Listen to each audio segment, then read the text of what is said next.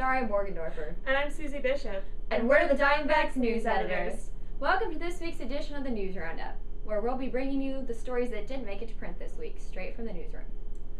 Development firm Greenberg Gibbons scrapped plans last week to submit a proposal that called for the redevelopment of the University Golf Course.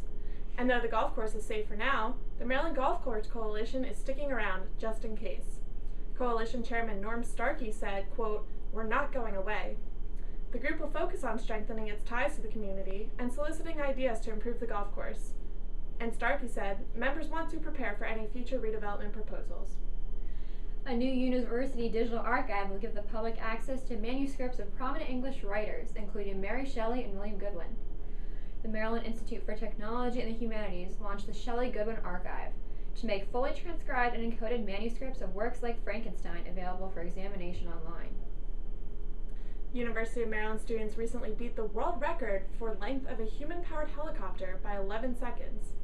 Team Gamera students set the unofficial record of 97 seconds, which beats the Canadian Aerovelo team's record of 86 seconds, as part of the American Helicopter Society's Sikorsky Human-Powered Helicopter Competition. The record will likely become an official U.S. and world record after the National Aeronautic Association and the Fédération Aéronautique Internationale reviews it.